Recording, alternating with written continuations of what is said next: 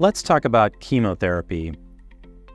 As a medical oncologist, I give medicines or medical therapies to try to treat cancer.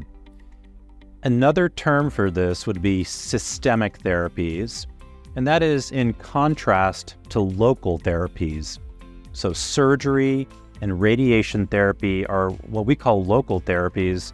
They're only treating the part of the body that's being physically removed or radiated with X-rays. Whereas systemic therapies are medicines that are going through the bloodstream all around the body, to the lungs, to the liver, to the bones, and so forth, and they're intended to try to kill cancer cells. So when a medical oncologist is talking about chemotherapy, we're talking about a class of medicines that is designed to try to kill cancer cells. We are trying to exploit the difference between normal cells and cancer cells. And often cancer cells don't have the ability to get back up once you kick them down.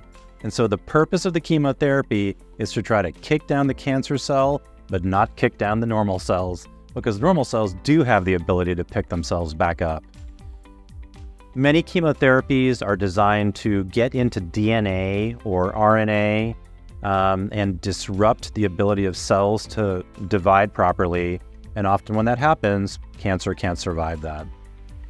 Other types of chemotherapies are involved in the skeleton of the cell. So in order for one cell to divide into two cells, you have an internal skeleton that physically stands itself up, gives the cell shape, and then allows the cell to divide from one into two.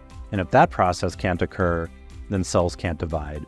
In short, chemotherapy is a class of medicines that's designed to exploit the differences between normal human cells and cancer cells.